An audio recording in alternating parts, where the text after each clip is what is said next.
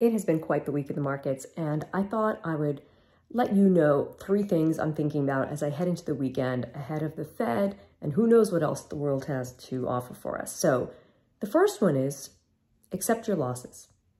Yeah.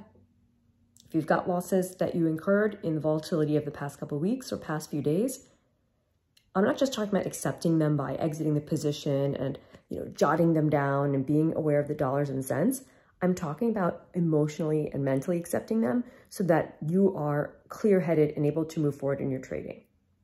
So you use the way that you need to for you to be able to accept loss, just like you would in any other standard sort of grief situation, because you will not be able to move forward and do good things if you can't accept what you've experienced. Once you do that, I would step back and assess a variety of markets. So if you usually only trade stocks, for example, take a look at futures, take a look at crypto, just kind of look at something else different than what you're always looking at, and it'll give you a fresh perspective. So I've been looking at markets that could fare well if this turmoil continues, things like gold and silver and Bitcoin, like I mentioned, or crypto in general. And not necessarily that I'm going to go trade them, but just looking at those charts helps me reset before I come back to the charts of the things I normally study and trade, like the E-mini S&P futures and S&P 500 stocks, okay? And the last piece of advice, guys, don't forget the basics. Come back to the basics.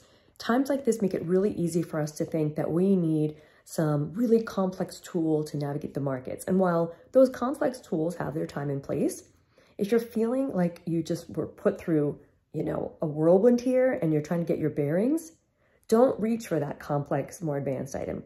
Go back to the basics. And in our world, that usually starts with the basics of price action, the winning price action playbook, the missing trend strategy, or the basics of momentum, right? My winning RSI playbook or my bull bear RSI face-off ebook. I'm just letting you know that these are physical things that are actually there at your disposal that you can go back to reset. I've been especially doing that with momentum this week, just really refamiliarizing myself with momentum movement of the RSI power zones, the patterns, and more. So there you have it, my 3 tips for how we can take what happened this week, kind of trudge on, move forward, and be ready for what's ahead. And guys, there's no law that says you have to be trading at every given moment, every given time, every given day, every given week, okay? If this has been a lot for you, it's okay to take a breather. Focus on your education, focus on your health, focus on your mental reset that you need, because the markets aren't going anywhere. And this volatility is probably going to stick around for a long time. So keep it up, keep at it. I'm here with you, and I'll catch you on the inside.